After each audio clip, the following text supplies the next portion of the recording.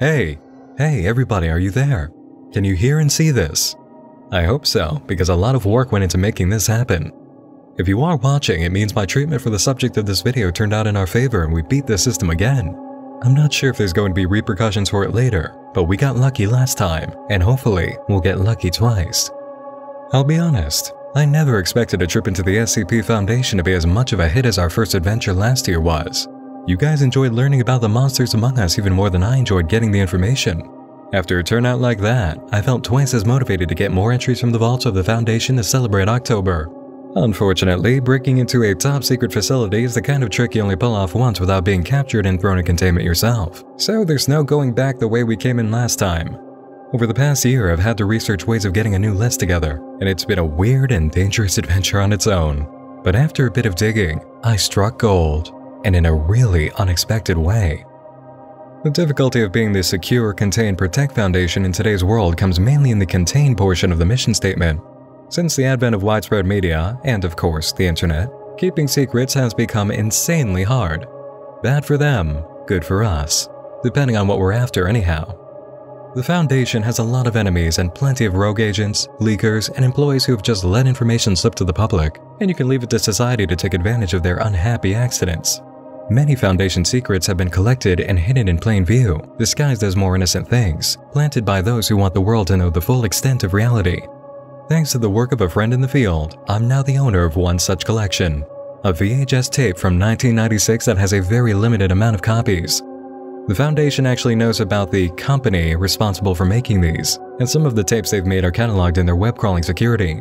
I have no idea if the VHS I've come across is part of the archive, but we'll find out by measure of whether or not this video goes down. As a precaution, I'm playing this in a room far removed from where I am on a VCR setup with remote controls for all the normal functions. It was pretty tedious to set it all up for a live recording onto my desktop from quite a distance, but I did pull it off. I've also made the video run through a system that changes up the audio and converts the original video format to the new standard, 16:9, so we won't be seeing things in a big square as if this was really 1996. This approach serves a dual purpose. First, it messes with the image on the tape enough that the Foundation web crawler shouldn't be able to catch it. The audio, likewise, shouldn't be too easily detected. Second, I've heard rumors about these tapes. It's just pure speculation, but some believe the Foundation has been rounding them up because the tapes themselves are containment-worthy anomalies that pose a danger to viewers, and not just because they're hiding Foundation secrets. If that's the case, we might see something happen while viewing, and be far enough away from whatever danger it poses. I think. A bit of background for you on this tape. The company that made it was a legitimate independent studio that operated from 1992 to 1996. I say legitimate in the sense that they were actually trying to be a company who made products, not in the sense that they were actually a good business. You know all the no-name studios and production companies making cheap cash grab movies to put straight on DVD for children? Groups like that have always been around, and this was one of them. Dilly's Home Video specialized in peddling sci-fi, horror, and weird subject videos for as cheaply and quickly as they could. Total mass marketing, shot in the director's backyard garbage and schlock from the 90s. That's essentially what we've got here. Pleasant viewing, right? Don't worry, the value lies in what one of the employees at Dilly pulled off, hiding SCP Foundation secrets in the middle of the video bargain bin at retail chains across the United States. He convinced the producer to create a series called Dilly's You'll Never Believe It, a rip-off of the much more famous Ripley's Believe It or Not. The producer at Dilly's thought it was just a smart move, conning people into eating up urban legends and weird tales, drawing on their morbid curiosity and appetite for the odd and outrageous. But the employee who was trying to smuggle SCP secrets as part of an enemy group to the Foundation knew it was the best way to get the word out on a potentially devastating scale. Remember, this was 1996. The internet was just a baby at this time. Home video was massive. Now here we are today, with one of the only surviving copies of a Dilly's You'll Never Believe It tape. It apparently features 8 crazy urban legends that you might encounter today, and while viewers would never believe it, they would have been right to. Everything in here is an SCP Foundation entry. My research let me know that there have been quite a few embellishments and changes to the source material in Dilly's tape, but that's to be expected. The employee actually writing for the videos would never want to be too specific, or the Foundation would catch wind immediately. I've got details with me here on the entries to separate fact from fiction, so we'll make the proper stops along the way to clear the air and get the real story. With that settled, let's get into it and hope the web crawler hasn't added this video to its archive yet. Dilly's You'll Never Believe It, 1990s straight-to-video D-list production studio garbage at its finest. Here we go.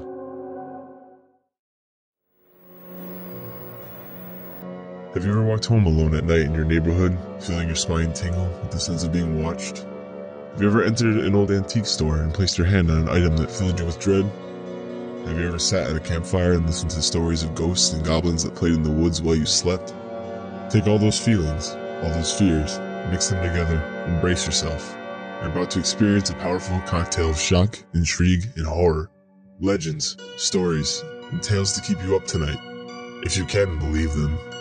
Dilly's Home Video is proud to present You'll Never Believe It, True Urban Legends of America.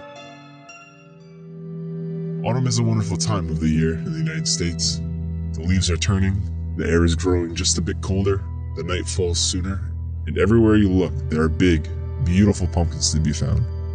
But those among us with less than mighty immune systems know, there is always the burden of seasonal illness that comes with every glass of hot apple cider. For one sleepy New England town, the annual autumn cold is the least of all worries. Chester, Massachusetts, is a place just 45 minutes outside of Springfield.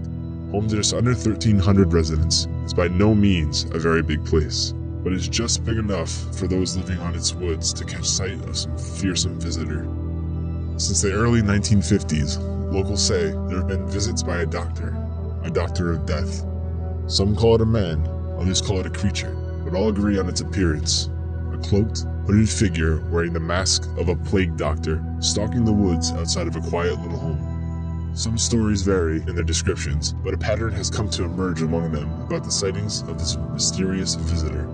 He appears once, signaling the start of a light illness in the home, such as a headache or a cold, usually coming across as seasonal allergies. After 5 to 7 days, if the illness has persisted and grown into symptoms, he appears again, and the sufferer will become bedridden. 2 days later, if the sufferer has not been taken to the hospital, the doctor will make a very late and a very intrusive house call, and those who stand in his way become immediately ill as the first sick member of the household. During this third visit, the house call, the hooded doctor will isolate themselves in the room of the infirm. It is unknown what goes on in the room at this time. All doors and windows become locked and impossible to see through. Once the door opens, the doctor is gone, and the ill member of the home lies dead, showing all the symptoms of the infamous bubonic plague. Okay, so, for some of you who are SCP Foundation buffs and have done some snooping of your own, you're already familiar with this one. SCP-049, the Plague Doctor. As popular as he is today, the Plague Doctor was a relatively unknown sort of menace during the 90s to everybody except the Foundation, and this creature is a lot more dangerous than a visual representation for sickness entering the home. SCP-049 is reported as having a touch that's incredibly lethal to humans. It begins activity patterns by choosing a human target, which is referred to as SCP-049-02. After the Plague Doctor places his hand on a victim, they'll begin to suffer a severe reaction, the details of which have been censored from the record, and instead of becoming bedridden, the victim dies in moments. SCP-049 then proceeds to kill all humans it can find nearby in the same way. It never just stops by visiting one sick person. Once the area is filled with corpses, the Plague Doctor returns to victim number 1 and takes a bag filled with scalpels, needles, thread, and vials of unidentified liquids from under its cloak. 049 will begin dissecting their first victim and injecting various chemicals into the body. After approximately 20 minutes, the Plague Doctor sews SCP-049-2 back up and simply waits. After a few minutes, victim 1 will resume vital signs and seemingly come back to life, but without any higher brain function. Like a zombie, they'll wander aimlessly until coming across another living human, and then begin attacking mercilessly. Reports indicate that SCP-049-2's adrenaline and endorphin levels increase to approximately 300% at this time, and it will kill as many people as possible before coming down from its adrenaline spike. Then, until contained by Foundation personnel, it will continue to wander, looking for more victims. Only one interview has ever been conducted with SCP-049, the sum of which comes down to it expressing that the Plague Doctor is looking to cure the pestilence. It's not said what exactly that pestilence is or what the cure really involves. The Foundation is still conducting research. Let's move on to our next urban legend and see how much Dilly's left intact. Here's hoping our first stop in Haunted America didn't make you too sick. We have much more to see.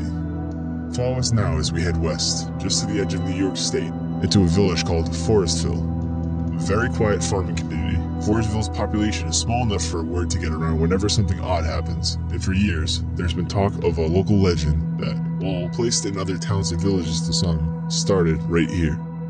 As a quiet, work-minded place, Forestville doesn't have quite as much activity to keep its children busy.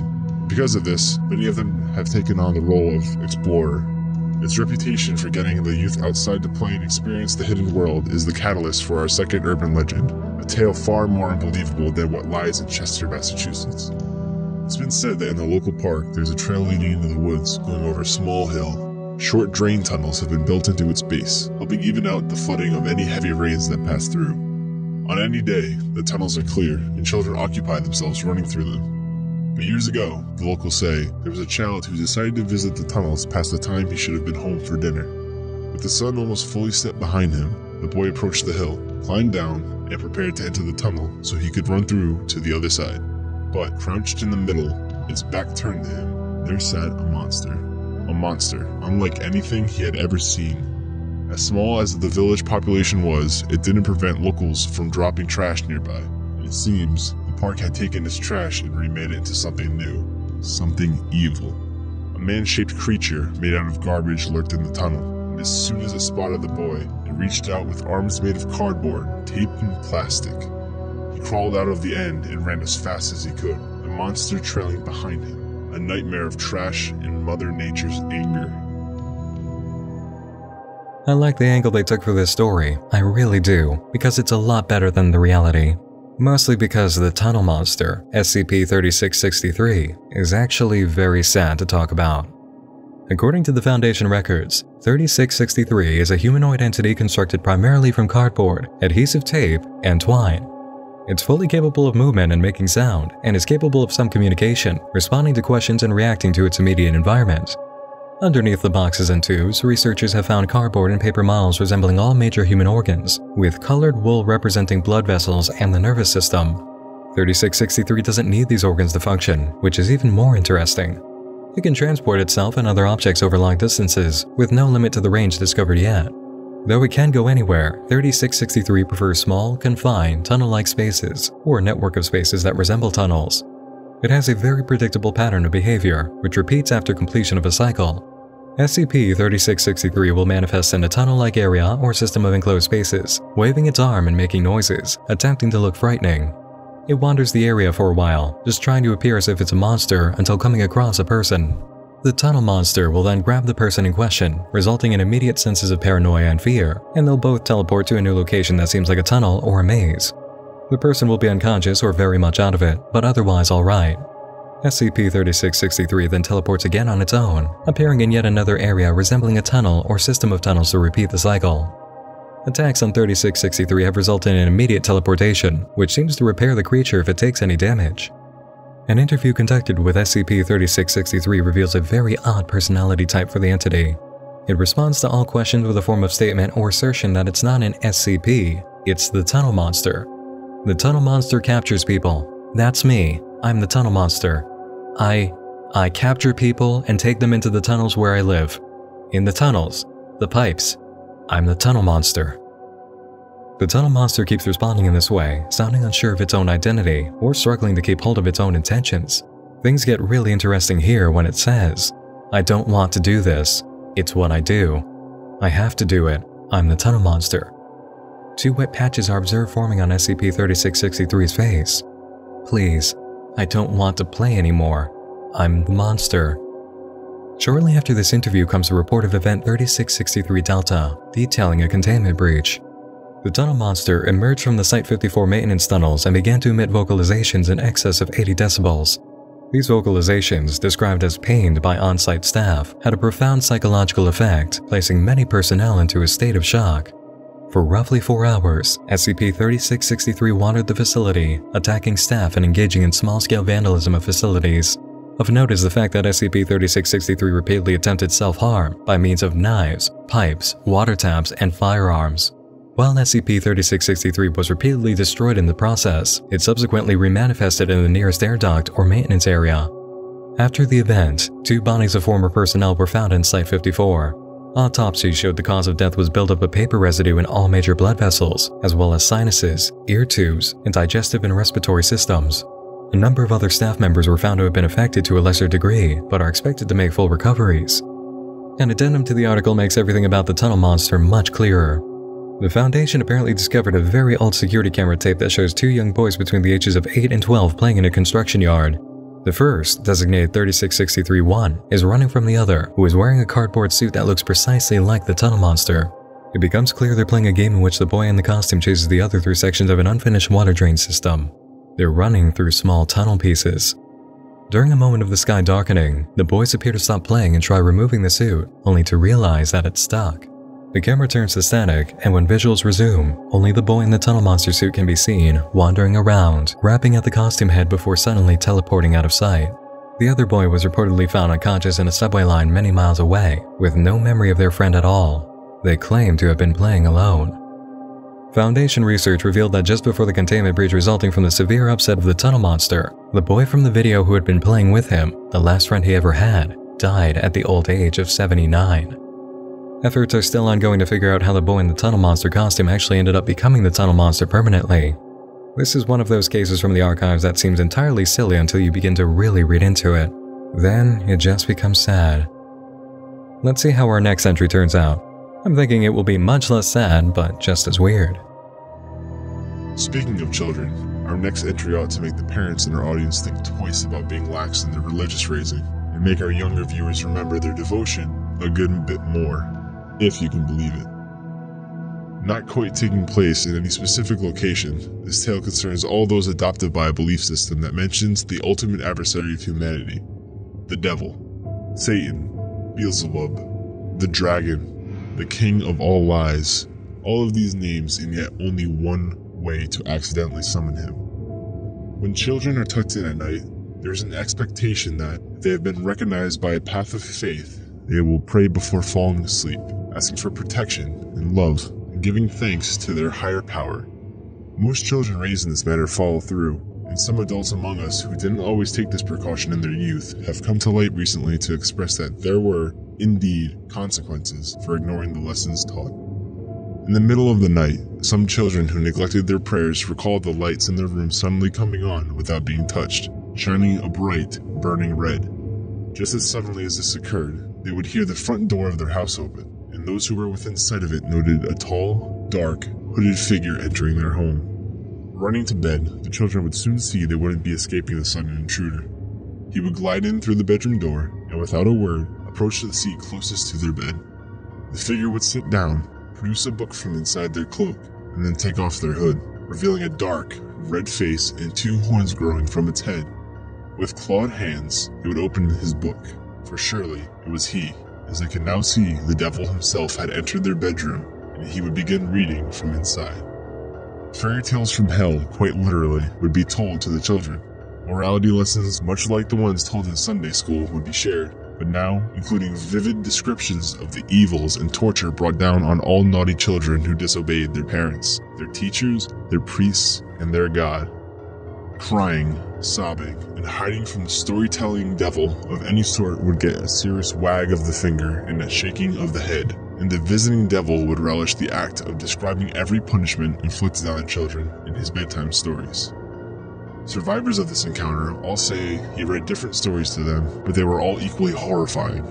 Vivid tales of suffering on emotional, mental, and especially physical scales. And no matter who he visited, he would always read the same amount of stories, 6. Then he would rise, slowly leave the room, making sure the child was fully traumatized along the way, and then exit, his work done. Yeah, that's pretty traumatizing, I'd say, with the way they sold that one. But actually, the truth is that children who forget their prayers aren't the most likely victims of this at all. Coming across SCP-2980 doesn't involve prayer. Instead, this event stems from turning on a nightlight with a red mounting bracket that has a smiley face drawn on both sides. Apparently, this object works whether electricity is flowing or not, as long as you flip the switch to the on position and plug it into an outlet. At 8:30 p.m. in any time zone, the light will suddenly come on, glowing bright red, and all other lights in the room will dim until only the nightlight is glowing. That is when literally Satan will appear, materializing inside the room with a small black book containing leather binding and parchment pages. He'll put on a pair of glasses and, for 15 to 20 minutes, read a story or a short collection of stories to anybody in the room. If the listener falls asleep during the story, he'll simply disappear. If they listen to the full story, they'll still fall asleep and then wake up 9 hours later, reporting that they feel incredibly well rested. Examination of the stories told reveals that they're not morality lessons to scare human children at all, but instead the kind of nursery rhymes you would tell a demon child born and raised in hell. There's The Little Demon Space Cadet, about a small demon who makes a spaceship out of human bones to fly to the moon. Sleepy Time with Grog the Unspeakable, a tale about a creature who is trying to find a good place to settle down for his millennium-long hibernation. Bedtime for Baby Beelzebub, a story about Satan being laid down to sleep with the help of a blanket made of damned human souls and the screams of the tortured. Danby, the legend of a young deer who signs a deal with a demon to go on a blood-soaked journey of revenge against humanity after his mother is shot by a hunter. And a story about a creature in the Foundation's care that Satan claims is actually just a work of fiction. They're still trying to figure that one out. An interview was conducted with SCP-2980-1, the being who came from the Nightlight, aka literally the devil, who says, "I think I just got tired of doing the same old thing all the time, you know? I mean, everybody sort of gets in their head that it's some easy thing to torture and damn people for an eternity, but it really starts to wear on you after a while. Besides, for the last 1,000 years or so, I'd really been wanting to take my writing on the road, right? Get out there and see my people. So a few months ago, I loaded up my things, and well, here I am." It's revealed in the interview that the nightlight which summons him was discovered in an orphanage, and Satan says he put it there to do a bit of charity work, helping the less fortunate children sleep at night. I really don't know what else to say about this one. I guess it's just kind of cool that it works, right?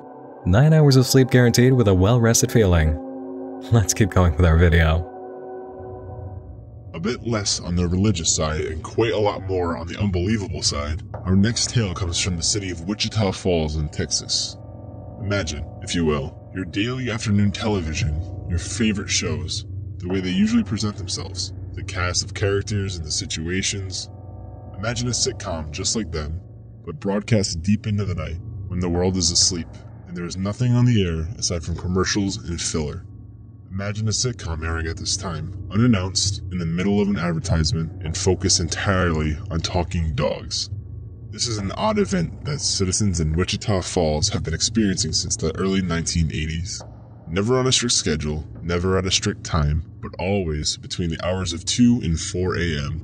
The Doghouse is a show that viewers say is played out by actual animal people talking and acting like human beings.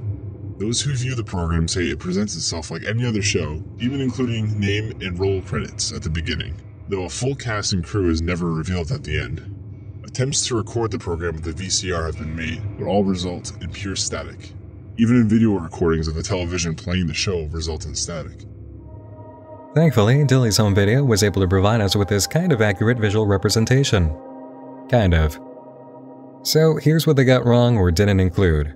The show doesn't air at all anymore, and we'll get to the reason why, but when it did come on the air, it happened every Tuesday at 11:30 p.m. and ran for 20 minutes. The show did include actual dog-human hybrids, real, living animal people standing up and wearing clothing, acting like any kind of normal person, but it also included a college-age man as the central character. The entire show was set up like a form of sitcom taking place in Los Angeles, and there were anywhere between 4 and 8 dogmen at any time. Episodes came out in the sitcom setup right up to about episode 14, when it was reported that a breakdown in visuals began, and many lines of dialogue were unrelated to the plot of the show. There's one exchange noted by the Foundation as being significant. An unnamed canine says, "Please don't let it break," to which the college-age man replies, "I won't."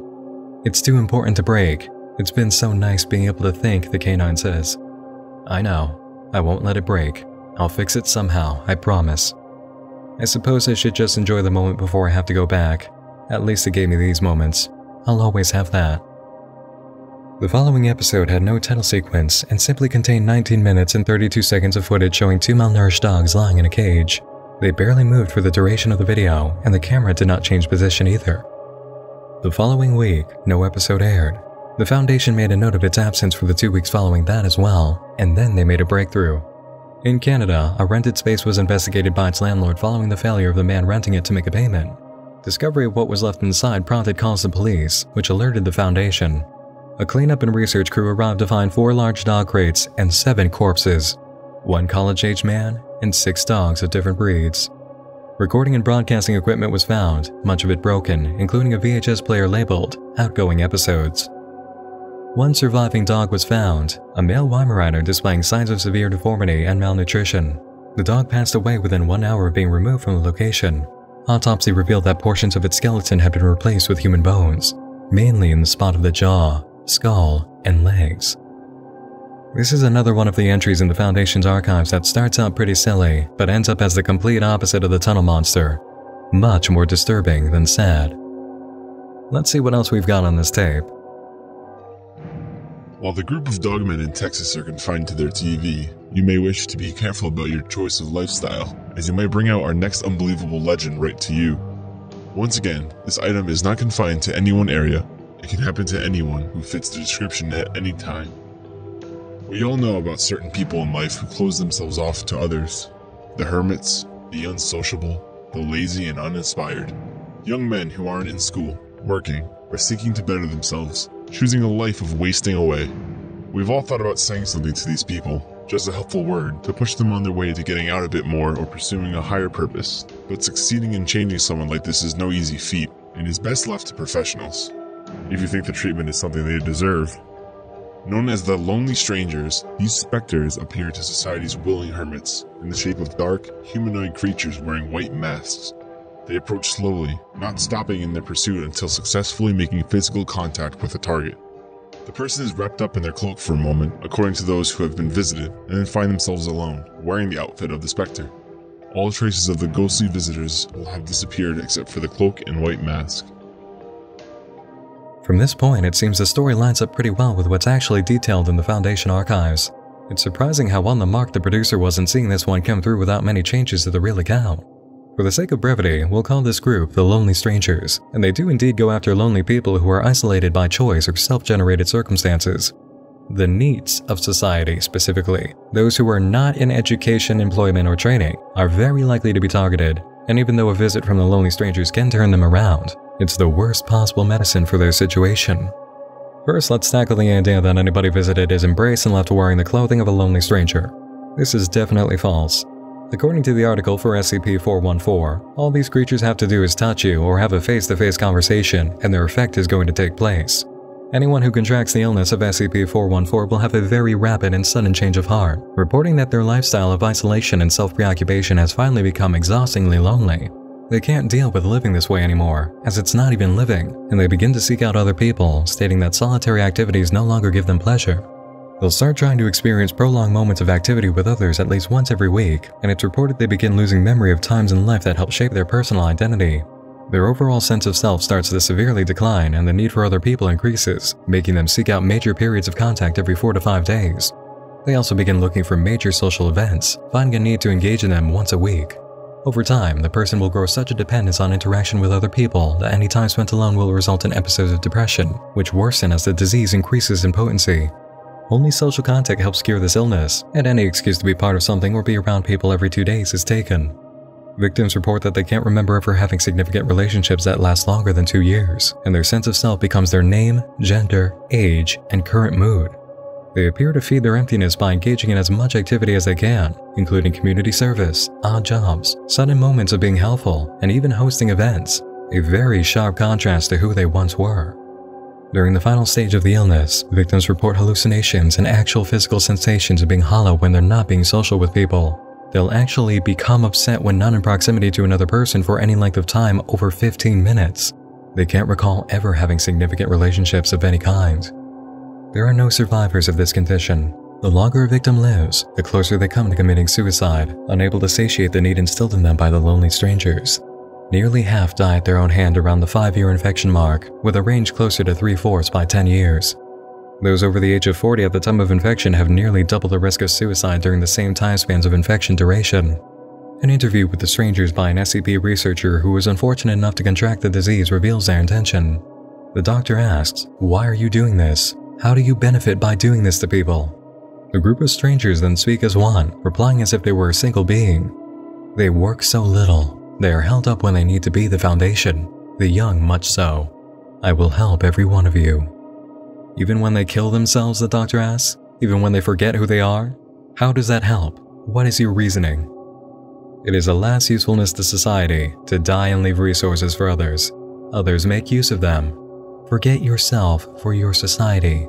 You cannot be egotistical when the ego is carved out. Selfishness. I will cure it by excising the tumor. I cure society and make the lost find purpose. I help.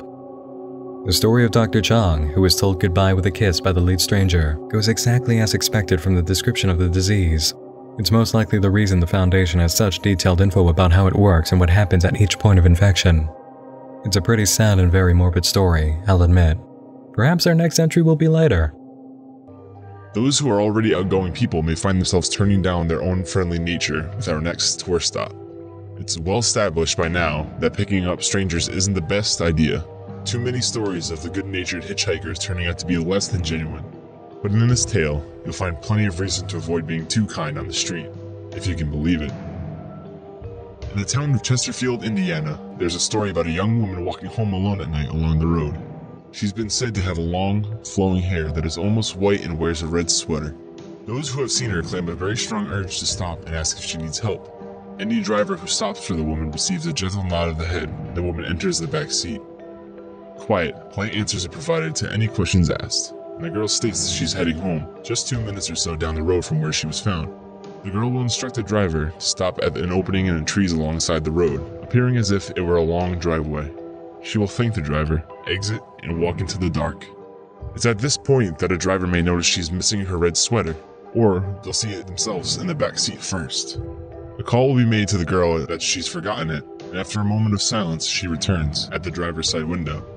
"Thank you," the girl says, then pulls her hair away from her face, smiling and revealing that her eyes had been torn out of her head, leaving empty, bleeding holes, laughing as the driver speeds away. Curiosity has gotten the better of few drivers who know the story or picked up the girl themselves. During the day, they've gone to the spot where the girl claimed her home was, and ventured down the path between the trees. Always waiting for them at the end of the driveway was not a house, but a graveyard. The true home to a girl who was nothing more than a very frightening ghost. Okay, never mind what I said about hoping for a nicer entry because this one is not so fun. SCP-1337, The Hitchhiker, is way closer to Halloween storytelling material than most of what we've come across so far. Let's clear the fact from fiction right away. There is a hitchhiking ghost girl, yes. She does wear a red sweater, she'll pretend to be dropped off at her house, walk into the darkness and leave the sweater behind. That is true. Her name was Mary Talish, who was abducted, ritually tortured, and executed as part of occult practices on May 19, 1952, in the town of Muncie, Indiana, which is near Chesterfield, but not actually in it. She began appearing as a ghost 19 months after her death on the 19th of each and every month, so it's not possible to encounter her at a random time. She would flag down passing vehicles and tell anybody who picked her up that she was lost and needed to go home. Mary would then give directions to the driver that led them directly past the graveyard where she was buried, then encourage the driver to stop there. Mary would leave the car and vanish, nothing about disappearing into the trees. Her sweater would remain behind, and anybody who touched it would feel an immediate need to return it to her home, where her parents lived. According to the article, Mary appeared as a completely normal, healthy woman during the years following her death when picked up as a ghost. It was in 1973 that things took a very bad turn. The Foundation had enlisted the parents of Mary Talish in their efforts to lay their daughter to rest, who, as you can imagine, were a little bit overwhelmed by strangers showing up to their door to give their murdered daughter her sweater time and time again. One of the researchers took it upon himself to prove to the Foundation that he could decommission the case without figuring out the details of the ritual torture and murder that made Mary Talish a ghost. His logic was that if Mary had no home to return to and no one to accept her sweater, she would stop appearing. The researcher went behind the Foundation's back and signed off on a kill order, executing Mary Talish's parents and demolishing the house. 3 years later, SCP-1337 was considered decommissioned. Mary had stopped coming back. As horrible as his methods had been, the doctor appeared to have been correct. It was in 1983 when he returned to the site on a whim to ensure that there were absolutely no remnants of the hitchhiking girl. According to the article, his last transmission consisted of only the words, "Wait, who the hell are you?" When security arrived on the scene, the doctor was found deceased, his body mutilated in the same manner as Mary Talish's had been when she was found. Since that time, on the 19th of every month, SCP-1337 has returned, with a different method of operation. Recordings have shown that its physical appearance has changed. SCP-1337 still manifests with the same basic physical appearance, but now shows the wounds of its death. The eyes appear to have been gouged from their sockets, and its clothing is ripped and stained mid-chest to reveal the empty cavity where its heart was removed. SCP-1337's range of movement has extended to all of the back roads of Muncie. If a vehicle stops for SCP-1337, it vanishes from view to reappear on another road.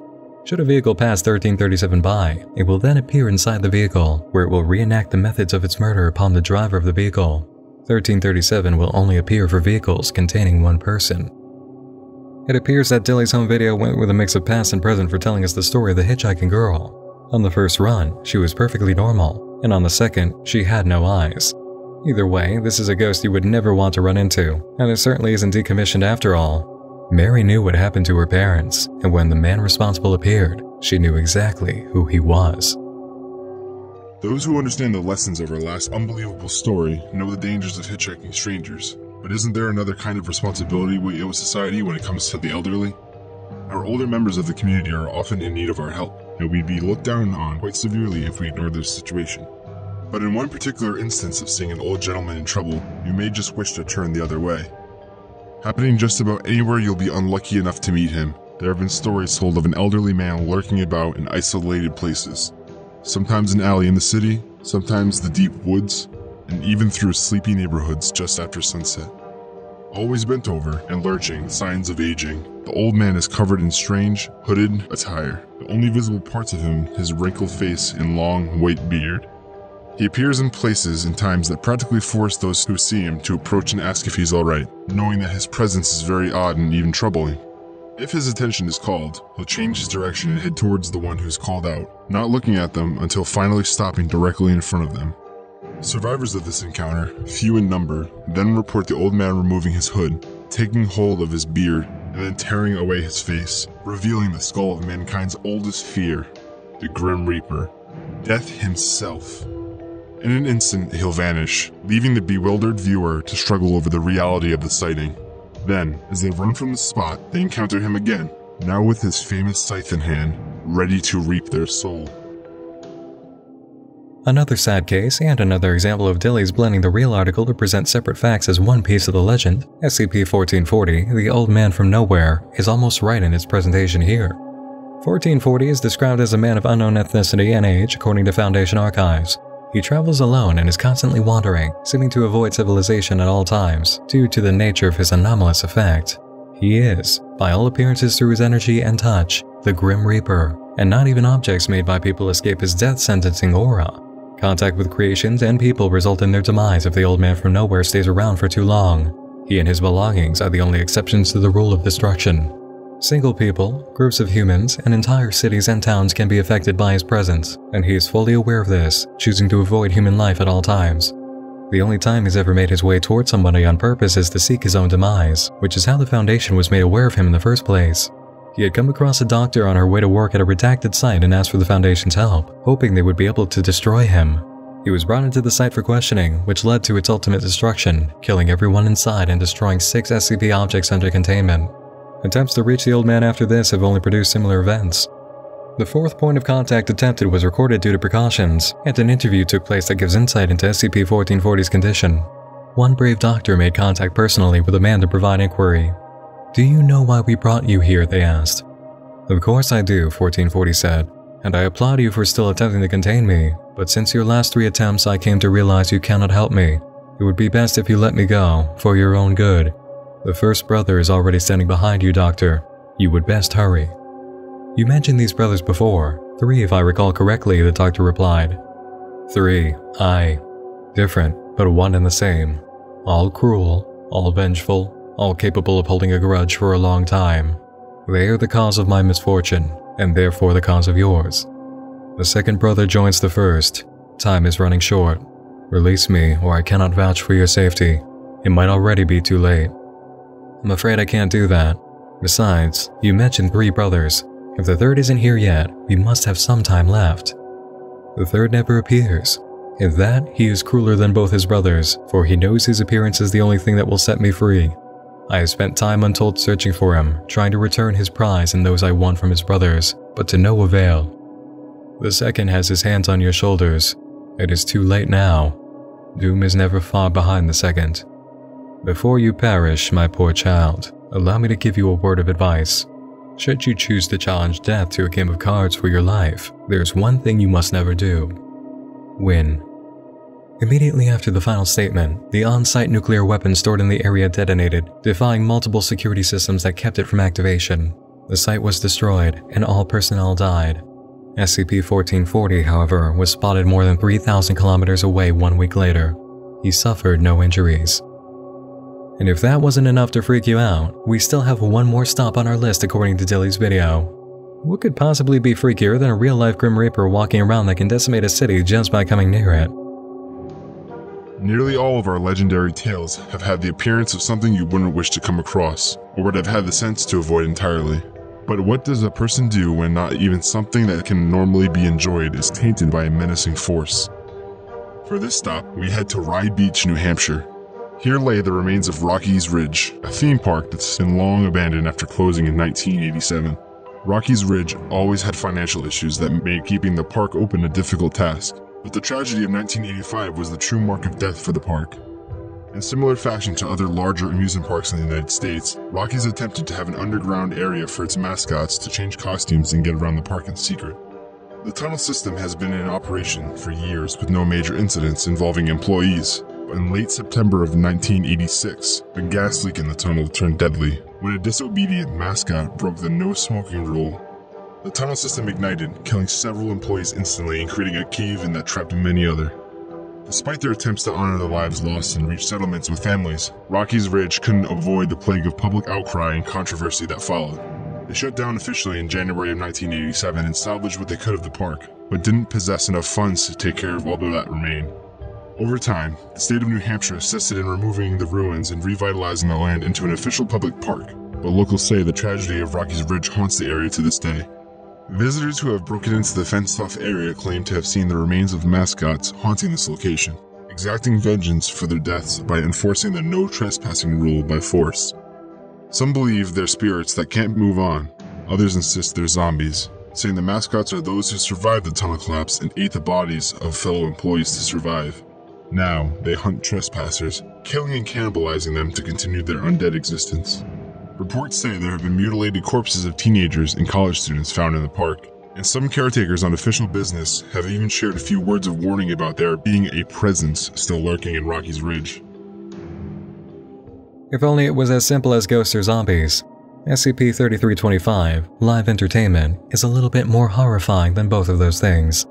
According to Foundation records, the location in question is not an abandoned theme park, but it is a place that was created to entertain children. It's an abandoned television studio grounds with underground labs, living spaces, testing and containment areas, and a mass incinerator hidden away. Owned by Real Characters Industries, this was a site designed for the creation of biologically engineered children's entertainment mascots. Take the idea of Sesame Street, or Barney, or something like it, and imagine a mad scientist using real human beings, animal DNA, and bleeding-edge biotech to make living puppets for those shows. Always in character, always obedient, never having to be paid or take government-mandated breaks, and able to be mass-produced and potentially sold to companies who saw the value. Now imagine this kind of setup going horrifically wrong, because of course it did. Whether it was someone in a costume that was lobotomized and brainwashed to the point of only understanding their character as their personality, or a talking, walking fantasy creature that was never meant to exist, every level of these experiments failed in one way or another. Video logs recovered by the Foundation reveal the mascots had mental deterioration to the point of only understanding animalistic behavior, turning them into scared, angry abominations with a need to escape. Video 1 reveals a practice run for a show segment failing as the Big Bird ripoff jumps ahead on its lines and then begins biting human co-hosts. Video 2 shows evidence of 2 guards abusing some of the creatures in their holding cells, revealing that the hats the experiments were wearing as part of their costume were actual organic portions of their bodies. Discovered Media Artifact 3 is an audio log from one of the researchers stating, "The applications for these subjects are endless. Children's television shows are just the tip of the iceberg. In 50 years, we may be seeing petting zoos, live performances, appearances at events. We may even succeed in creating subjects that are suitable to be kept as pets." The audio log details the researchers' efforts to improve the creatures, talking about how they've achieved speech by restructuring vocal cords, but intelligence is severely lacking. They need a neurologist or 2 to come on board. There's eventually a very serious issue of cell destabilization addressed after that record, and notes made of a character actually breaking down and melting on stage during a recorded performance. As time goes on, the researcher states deep concerns about the behavior of the latest batch of characters. They seem to be showing a previously unseen form of intelligence and displaying herd mentalities. Things really begin to unravel when there's a security breach stemming from a group of characters all playing dead, luring the guards into their cell to be attacked. The researcher begins citing major security breaches on shocking scales as the creatures become far more hostile. The more they're stabilized and perfected, the more vicious they seem to become. At the end of the audio logs, the researcher describes men in suits who visit an area of the facility that nobody else is able to access or provided information about. This comes shortly before all the other researchers are rounded up by the characters during a mass security breach that released all the recent subjects. He says that the way it happened, it must have been planned. The researcher meets his end when unidentified men enter the room and shoot him 4 times, then confirm over a communication system that R36 has been terminated. The gunmen also state they need to evacuate immediately. The researcher contacted somebody just before he was found, so they need to get what they came for and get out.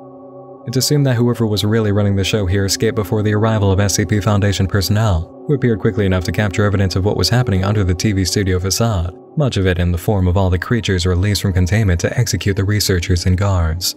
Efforts are reported to still be ongoing for securing documents, creatures, and the locations of research facilities associated with the real characters industries. And that pretty much wraps up our dive into the leaks provided by Dillies. Let's see how they decided to end this Shalaki D Studio Trojan horse and call it a night. Last but certainly not least on our list is our most shocking, true, and unbelievable story of all. Curiosity is man's inherent vice, and even though he's quite aware of that fact, it seems he just can't resist putting himself into danger. Wait, the slipcover on the tape said there are only 8 stories. There wasn't any mention of a 9th, and we've already gone over the advertised runtime. I'm not sure we should go forward with this, but I'm not getting any readings of anomalous activity from the recording room either. And it's not letting me pause the video anyway. Just nearby, practically within sight of your window, and in the middle of the field, among the corn and pumpkins, there it stands. The Scarecrow. Okay, rumors must have been right. We need to kill this off like right now. I'm cutting the feed. Give me a moment. There'll be many before you. There'll be many a million an hour. Alright, that should have done it. I'm not feeling any anomalous effects from seeing what little of that we did. But then again, I'm not actually human myself, so it shouldn't have much of an impact on me. As long as you guys are okay, we're all good, right?